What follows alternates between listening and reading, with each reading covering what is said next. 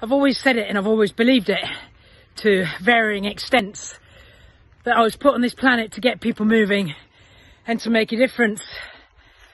So being the ultimate A-level prime example of an extrovert, I've been forced during lockdown to do nothing else but to look at all the things that I've attempted to do, attempted to think about and tried to do, and actually take stock of myself.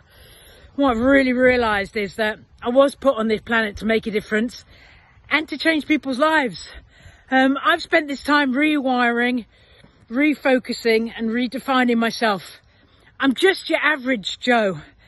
I wear my battle scars. I've had my ups and my downs, and my downs and my downs. I've suffered the great times and endured the dark ones. But they have shaped me and made me who I am today.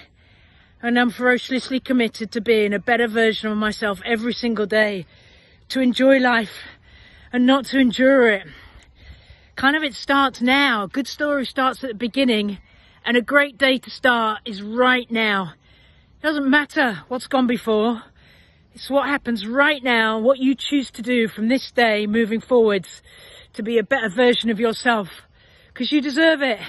So does everyone around you, and so does the environment, and so does society, and so do the kids of the future.